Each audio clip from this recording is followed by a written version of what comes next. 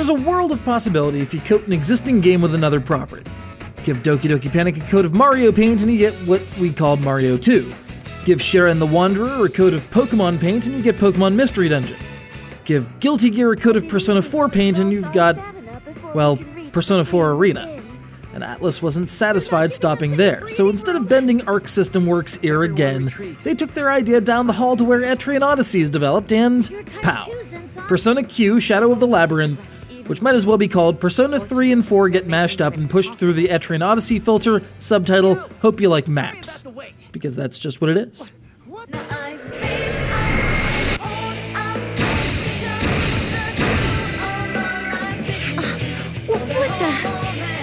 No, really, what?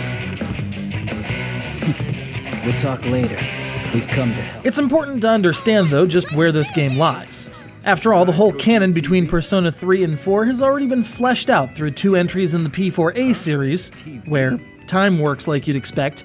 The Gekkoukan students from Persona 3 are in fact 3 years older than their counterparts from Yasogami High in Persona 4, and there's a new crisis involving the TV worlds and Inaba and Labyrinth shows up and all that jazz. We'll throw that out of the window. There's been a time rift in the casts of both games, plus the outlier characters from the remakes like Theodore and Marie find themselves stuck in a spatially dubious version of Yasogami where everyone's stuck inside a big old culture festival. Every classroom is set up as a game room or a cafeteria or a display of some sort, including 4 which lead to massive multi-floor Etrian Odyssey-style dungeons. Firing!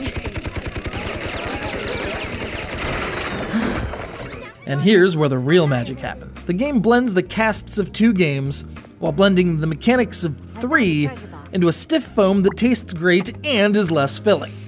The long-form, life-threatening delves from the Etrian series return in force, where you have to draw every map yourself and scour every corner of each floor for shortcuts and items to potentially make your life easier.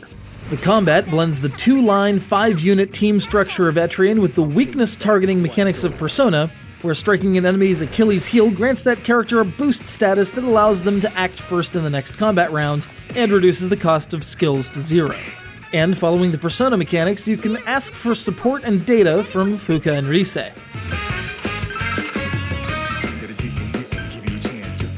Despite their stark differences, these 2 series actually gel rather well together, and that's partly because they're blending 2 flavors of unflinchingly brutal RPG. Fortunately, if you want to just see the story of 2 casts of Persona games forced to deal with each other as equals, you have the option of dialing down the difficulty like WIMP. On the other hand, there are 2 settings harder than normal as well if you want your brain to run out your ears like so much maple syrup. If you're coming from the Etrian Odyssey side, you might be playing a bit of catch-up on the backstory, though any particularly crucial bits of plot are brought right out in the open.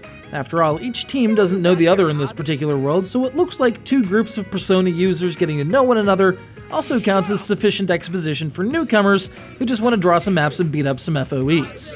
The character art represents a chibified take on the iconic Shigenori Sojima artwork, maintaining the basics of style while being utterly adorable. And in keeping with form, it comes alongside another unbelievable Shoji Meguro soundtrack with enough odd mashups of hip-hop and energetic English lyrics to fuel all of your delves.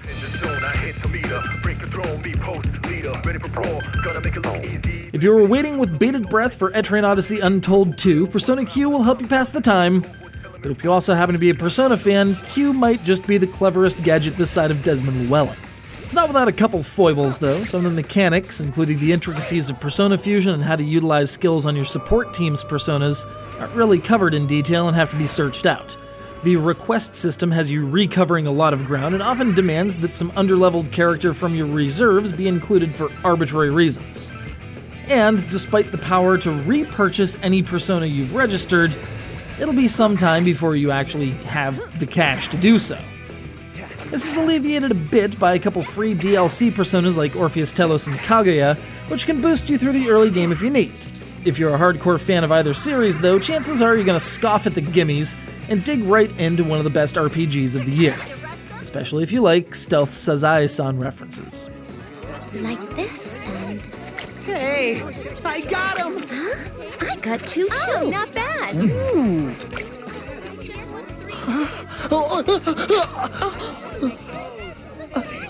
I'm sorry.